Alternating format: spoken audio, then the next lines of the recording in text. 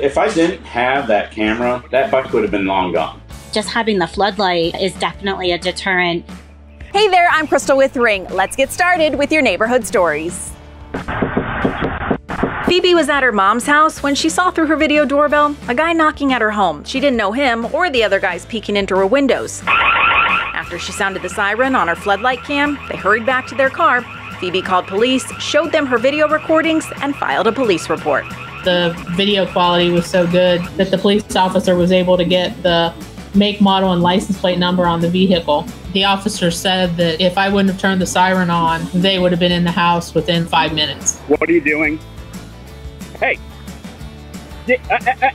you leave those bikes alone, buddy. Michael was on his morning walk when his spotlight cam alerted him that a stranger was taking a look around his carport, checking out his bikes. Got your face on camera, and I'm putting it to the police, so you better run. And just like that, the guy rode away on the small bike he apparently came over on and left Michael's beach cruisers alone. The investment in the cameras right there just paid for itself. Just knowing you can deter a theft.